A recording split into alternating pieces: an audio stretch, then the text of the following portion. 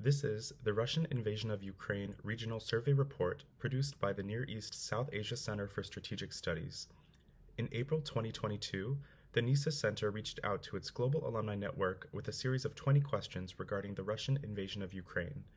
Nearly 450 responses were received from across the NESA area of responsibility, as well as Europe, the United States, Sub-Saharan Africa, and Southeast Asia. The feedback received from NESA Center alumni in this survey will help to shape and fine-tune NESA program curricula in the years to come, and has been shared with policymakers within the U.S. government. As we move through each survey question in greater detail, please feel free to pause the video at any point to view the data at your leisure. Question 1. What are your thoughts on the longevity of the Russia-Ukraine war? More than half of overall respondents view the Russia-Ukraine war as a medium-term crisis. 36% answered that it is a long-term crisis, while only 9% view the war as a short-term crisis. Similar results were reflected sub-regionally.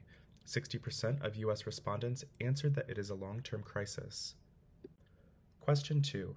What do you think is the best characterization of the Russia-Ukraine war? A clear majority of overall respondents argued that the Russian invasion of Ukraine is a crisis of global proportions. Many respondents answered this way due to the crisis's effect on food and energy prices, which some argued may have second-tier reverberations in the form of social unrest in their respective countries and regions. Question 3. How do you view Russia in relation to your country? A plurality of overall respondents answered that they view Russia as a partner, followed by those who answered as an enemy. 20.5% answered that they view Russia as a competitor and 11% as an ally. There were some nuances within South Asia where not all respondents were comfortable with their government's positions towards Russia or the invasion. Respondents from the Levant mostly viewed Russia as a partner or competitor. Respondents from Central Asia and the Caucasus viewed Russia as an enemy or partner. A slight majority of respondents from North Africa and the Sahel and the Gulf subregions viewed Russia as a partner. U.S. and European respondents mostly viewed Russia as an enemy. Question 4. Was Russia justified in invading Ukraine? 71.5% of overall respondents believed that Russia was not justified in invading Ukraine, but there were significant differences in responses among the subregions. 62.5% of respondents from the Gulf believe Russia was justified in the invasion. All U.S. respondents and most European respondents answered that Russia was not justified in the invasion. Question 5. What is your view of NATO? Overall respondents were almost evenly split in their views of NATO.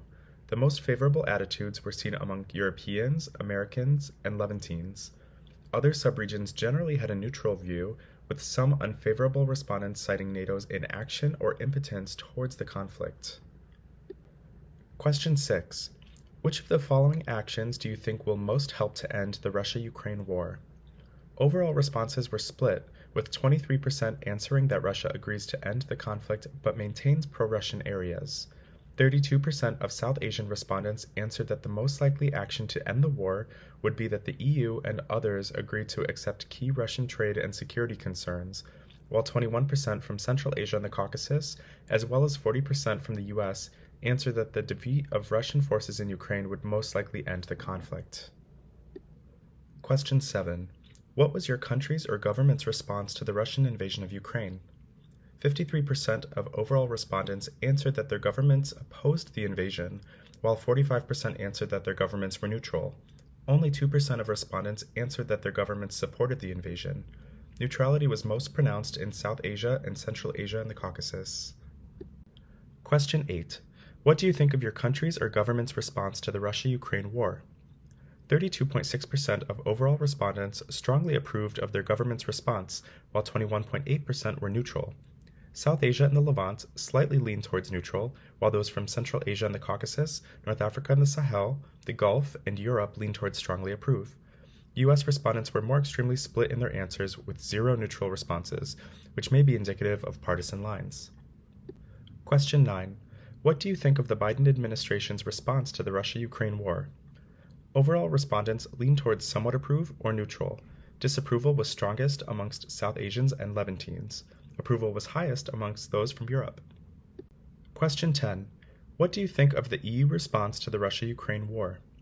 Overall answers to this question lean towards the middle of the spectrum as opposed to strong approval or disapproval, although 31% of European respondents strongly approved. Question 11.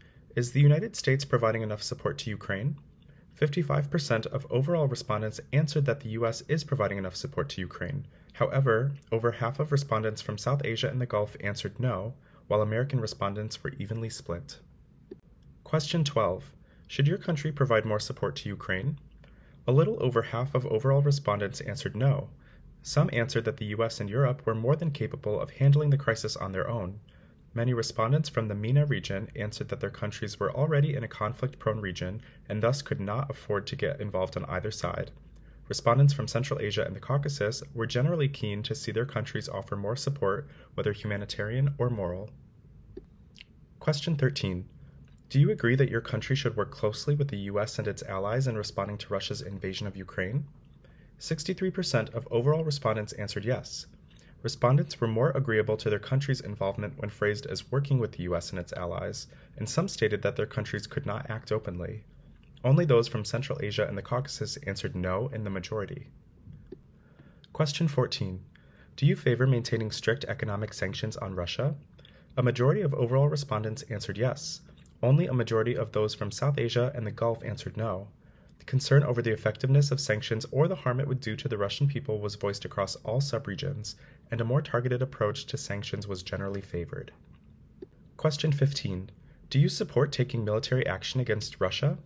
There was very low support for military action against Russia in any form. 85.3% of overall respondents answered no. Only respondents from the U.S., Central Asia and the Caucasus, and to a lesser extent Europe, voiced any significant support for military action. Most respondents explained that they feared sparking a nuclear war or World War III. Question 16. Do you support your country joining a military coalition for military action against Russia?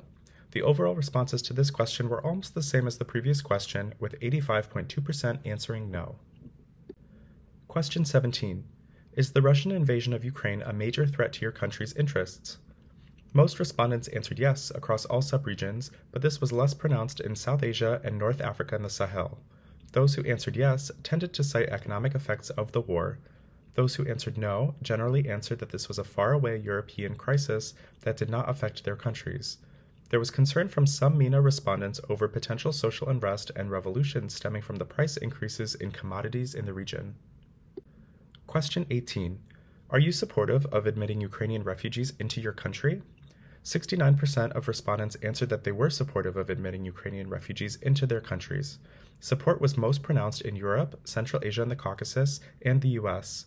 Slight majorities in the Gulf and South Asia were not supportive of admitting refugees, with some arguing that the refugee burden should be taken on by the U.S. and Europe. Question 19. Do you believe that Russia's invasion of Ukraine is rewriting the international and global order? A solid majority of respondents answered yes. Respondents who answered no generally answered that this was either an exaggeration or that the global order had already been rewritten with previous Western interventions in Iraq and Afghanistan.